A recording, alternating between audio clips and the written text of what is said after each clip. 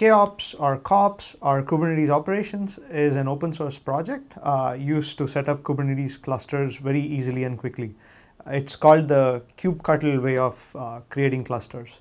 Most DIY folks who like to set up clusters by themselves, play with it, use Kops very often. And Kops can be used to deploy Kubernetes clusters on AWS and GKE primarily. Kops has a lot of networking backends, and choosing one depending on use case makes it easy for you to set up various types of clusters. It does have a lot of options, so what happens is it does get difficult to make those configurations right, get them right, and bring a cluster up successfully. Kops makes it easy for small clusters in size, but when it comes to big clusters with very custom configuration, it does get very difficult. So let's take an example.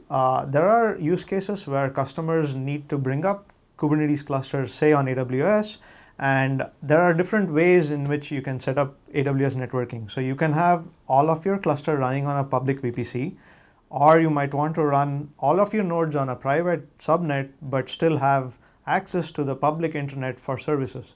Or you might want to run your cluster on the AWS VPC, but then connect it to your data center on a VPN. These are some of the options that customers have. And to be able to do this with Kops, it's possible, but it does get very complex.